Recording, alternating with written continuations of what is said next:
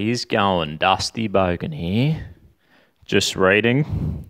Do you like the Unshackled? They're good. I'm reading their article called Don't Sue Me. Even though I read a heap of articles, so I don't even know if it's legal. I'm sure, surely it is. Anyway, I'll put the link below. So, yeah, so just reading this about Israel Folau. Folau. I don't know if he's Samoan or Tongan or... He's Australian anyway. He's a wallaby, right? It's like the the civic nationalism, the civic duty to like vote or be a buddy, Well, we're trading in civic nationalism for cultural nationalism. That's like something that the Wallabies does. It's like glue. We call Israel Folau an Aussie. He's an Aussie now. And I reckon he's a bloody good Aussie. So let's read this.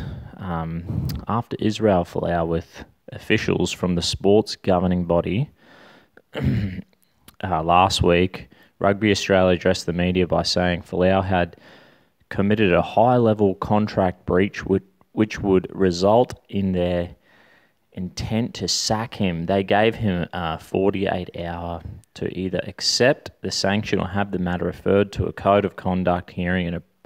In a brave and principled move, Israel Folau has now decided to challenge the breach notice that Rugby Australia had issued him on Monday. I reckon that's good. How ballsy is he? He's going to stand up and fight these bastards, these PC weirdos.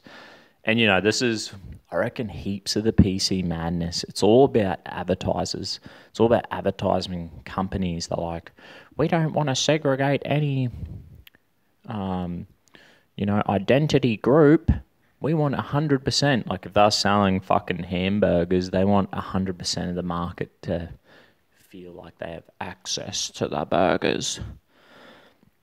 So they're willing to throw the baby out with the bathwater. They're willing to just like completely disregard freedom of speech because, whatever they're doing these days, it's like, no, the advertisement companies will get upset because it's a reflection on them. And it's all about money. It's like the love of money. They're willing to just trade in, culture, tradition, heritage, anything good. Religion, like it doesn't matter. It's all about money. Money is their god, the goblins. Anyway, I'll continue reading. It's good he's standing up. He's standing up. So yeah, I'll read because I don't know. 3 minutes in, if you're unfamiliar with the Israel Folau thing, he did some post on Instagram. It's like warning drunk homosexuals, adulterers, liars, fornicators, thieves, atheists. What's the last one? Adulterers? No, I don't know. Slanderers. What does it say? They'll burn in hell or some crap. It's like an edited picture. I can't really read the whole thing. But you get the idea. It's like he was warning them that they will go to hell or something. So that's what it's about. That's what he's getting in trouble for. So I'll just continue reading. Rugby Australia's decision to sack him follows his online comments that he posted on social media, which listed several groups of people such as homosexuals, transgender people, drunks, adulterers, etc., that they were going to hell. Folau firstly took to Twitter. Now, this is the thing. This is the thing about Israel Folau. See, like, even the idea of hell, well, this is about the afterlife, not present. He's not saying he's going to hurt anyone. No one's getting hurt. And if you don't believe it and you're an atheist, what are you worried about? Who cares, right? And it's not like the guy is if you think of, like, radical Islam, they will actually fucking kill you. So that it's like gone. It's not like talking about it's like a conspiracy theory. Like maybe there's a place like hell, and it, in his culture, in the Christian culture, he's like warning guys, If you're doing these things, you're at risk of going to hell. You need Jesus to forgive you and help you in this life, so that he'll give you a hope for an afterlife, whatever. He's not threatening anyone here and now, is he? We have the Muslims who actually are threatening people here and now. And the worst thing is we have the radical left, and even the advertisers, even the Rugby Union Australia, they are actually doing something. They're sacking the dude. So all Israel Folau is talking about a hypothetical idea, really, and they're the ones who are actually doing something. So I think that's just stupid. And if you were like convinced, I heard like an atheist dude say, man, if I was a Christian, I'd be warning everyone about hell if I was convinced it was true. That's correct. If Israel's conviction is that these people are going to hell, he's doing the right thing. It's actually kind of him to be like, hey guys, kind of care about you, don't really want that for you. There's actually a hope. There's a hope for you, forgiveness, and anyway. Here we go, I'll continue. Folau first took to Twitter to caution that the devil has blindsided so many people in this world. Repent and turn away from your evil ways. This comment was in relation to a far-left extremist decision taken by the Tasmanian Parliament to introduce gender-optional birth certificates. Oh, okay, sweet. And that's true. So have they actually done it? I thought Tasmania hadn't actually passed that law yet, but I got an email from Kiralee Smith. I think everyone she would have emailed everyone. But yeah, Tasmania, it's like they're removing gender off the birth certificate, and they're bringing in, it's like you could get a fine up to $3,500 for misgendering someone. What the heck? That's insane. That's insane. That's so control freak weirdo. And like, it's a big problem. And this is Labor and the Greens. Of course, this is from the Labor and the Greens. And this is why you don't want to vote Bill Shorten in Labor or any Greens guys in, because they're like, at the minute, they're like, Tasmania, they're pushing remove gender off birth certificate, and the fines, bring in fines for misgendering people. You got South Australia's attacking Christian schools, trying to pass a law that they can control who they hire and fire. And for like students and staff and everyone, like essentially it's like the school is selling a product, right? A conservative product, and people voluntarily decide like, yes, these are the values I agree with. If they're not allowed to hire and fire who they want or remove students who don't share the same values, you're robbing them of the product. It's an attack on the free market and an attack of freedom of religion. Same with the thing about the gender certificates and getting fined for misgendering people. Like, that kind of, it's an attack on freedom of speech, and it would become an attack on freedom of religion. And then you got like euthanasia getting pushed in Western Australia. We can see, and that's just the thin end of the wedge soon. If they bring in euthanasia, then that turns into, they'll be like, yeah, I can see people in palliative care. We could like just essentially assist suicide, put them down out of their misery. And people will be like, oh, that's kind of reasonable. But it's always the thin end of the wedge, and what happens, it will be like, congratulations, Dusty, you're 65 and now you're eligible for your green injection. And the government would love that, so they don't have to pay you a pension.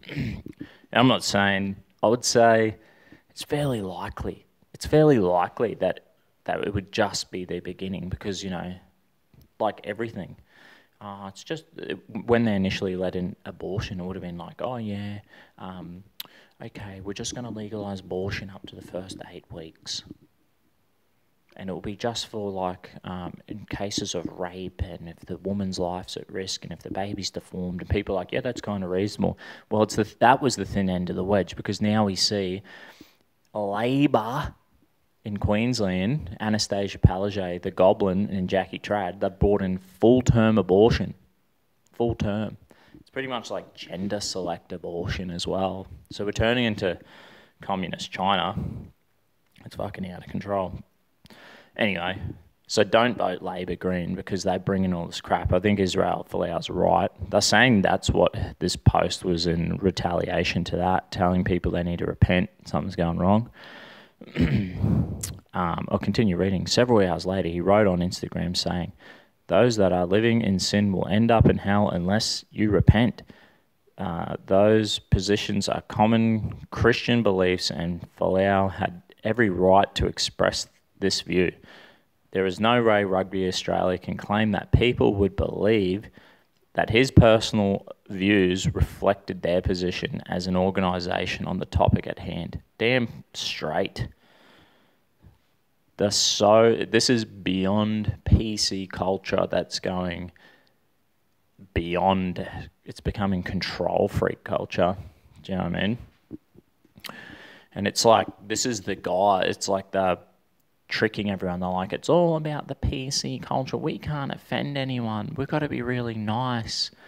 But it's like that. It's a passive way to really roll out the agenda, which is like full progressive control freaks who are like the overlord dictating us what you cannot say and think because everyone's hurt feelings, and it's not even about that. I don't think anyone really cares. Like, I think I'm on the list there of the things that he says. Drunkens, liars. Yeah, I've told lies. I drink. Fornicator. I don't know. So, even though I'm married, who cares? But potentially we're all on the list. And in Christianity, Jesus said, if you look at someone with lust, you commit adultery, and if you look at someone with anger, it's like you've committed murder. And Jesus was painting the picture. We're all guilty. We're all guilty and in need of salvation. His offer is for everyone, and everyone needs it. Everyone can have a hope beyond the grave, and everyone can have a spiritual transaction going on between God and man. That's the point of the cross. It's like the payment for the sins. And then Jesus died and he rose again, giving us a hope for the future. And then if you're aware of the New Testament, he says he gave us the Holy Spirit on the day of Pentecost. The Spirit of God came and empowered people, empowered the church. So wherever you're at, don't stress about. If you're like, I'm on Israel Folau's list, mate. Bit concerned. I don't know how I'm going to change my behaviour.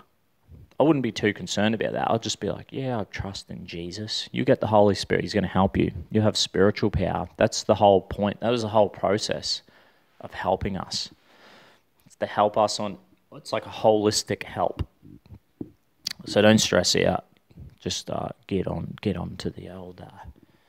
You might as well put your faith in Jesus, especially if he's the only historical evidence we have of a person rising again from the dead. And you're like, yep, that's awesome. There seems to be enough historical, credible evidence around the resurrection of Jesus. So it's like, I'll put my trust in him. I'm like, hope beyond the grave. And like, I reckon spiritual transaction happens. I feel spiritually fulfilled. I feel confident. I feel relaxed and at peace and content in life, but not complacent. You know what I mean? Willing to continuously look at ourselves and be like, I could improve that. I could do better. I could fix my drunkenness and my lies, like on the Israel Folau list. I could do that and have no shame in saying I've made mistakes or we do things wrong. That's a part of having the Holy Spirit or having the Christian mindset where you're willing to forgive others and yourself and move forward in a positive direction. That's a fully healthy thing. And like, we're living in a culture where it's like white guilt, colonial guilt. Everyone's been guilted up on everything, and it's having a terrible effect.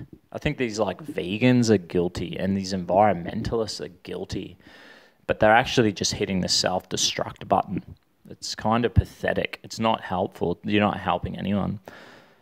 So let's continue reading. I think I might have lost a bit of where I was at.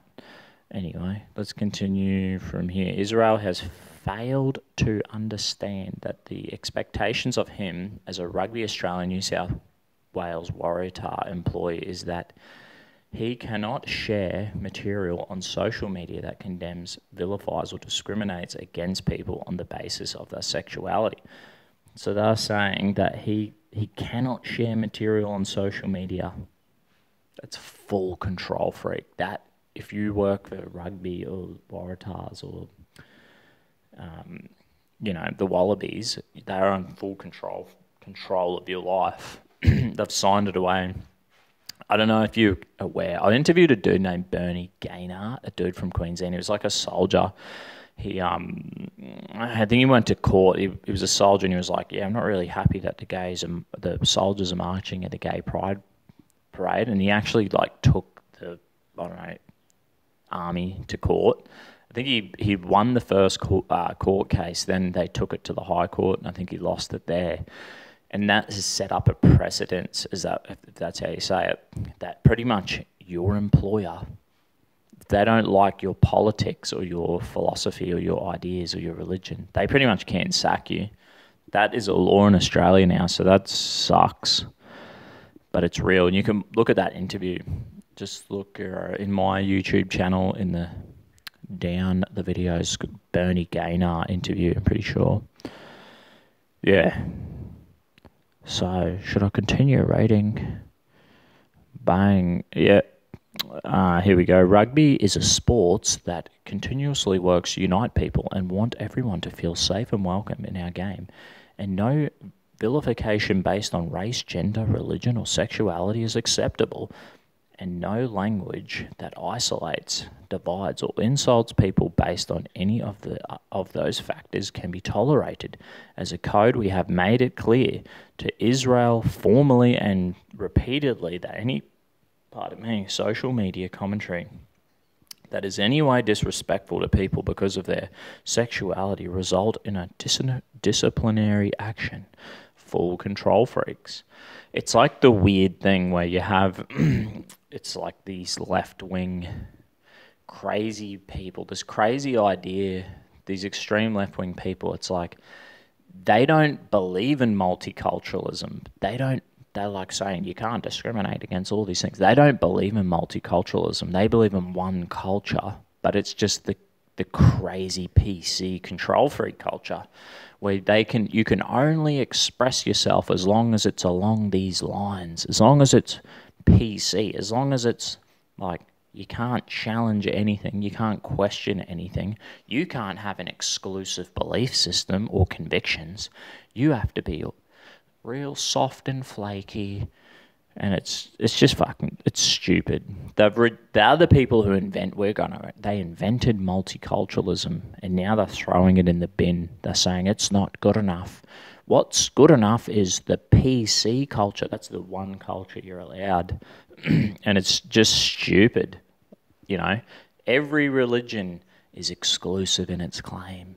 Islam, Buddhism, Hinduism, Sikhs, Jews, Christians, Muslims, even atheists. They're all exclusive in their claims. They're making truth claims. No, this is the truth claim I'm making about morality, culture, how to do life. This is my tradition, my culture, my religion. This is it. They're exclusive. Each one is exclusive. Exclusive truth claims about morality. And the atheist is the same. They're making their own exclusive truth claims. They're like, no, this is the way it works. So is that, being multicultural, you're like, yep, they are all exclusive, but they can coexist if we have freedom of speech and maybe democracy and meritocracy, you know what I mean?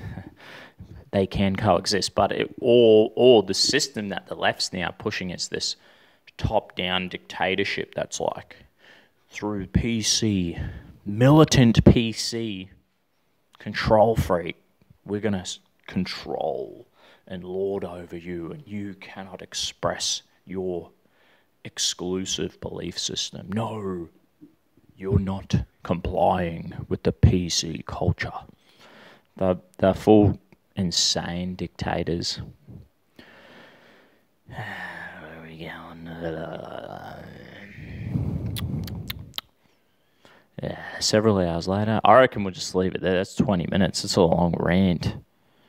And the article continues, and I'll link the article below and you continue reading it anyway. So cheers. Thanks for listening. And I reckon I stand up with my mate Israel Folau. I'll be like, I reckon, you know what? Good on you, mate. I'm so glad. I was at the pub the other day having a beer, and this dude, we're having a chat. I was like, yeah, mate, just bloody blah, bit of banter. And then later, oh, mate, could I borrow a lighter off one of your mates? I was like, yeah. Bang, lit up his durry. I'm like, you're welcome to join us. He was sitting on his own. Then he came and sat with us, and then he starts preaching about Jesus. Starts telling us the good news. And I was like, yeah. And the boys, most of the boys aren't Christian. They're like, oh, here we go. And I'm like, yeah, mate. I'm just egging them on, like, keep telling me. How's it go again? Who's Jesus? And I was loving it. And I'm thinking, at least this guy, he actually is consistent with his belief systems. He is like actively concerned about me and wanting to tell me the good news. And I was like, that's awesome, mate. So good on you, Israel Folau, for being consistent with your belief systems and standing up for your culture, which is my culture too. And what a legend. So grateful for men like Israel Folau. Keep it up. Cheers, eh?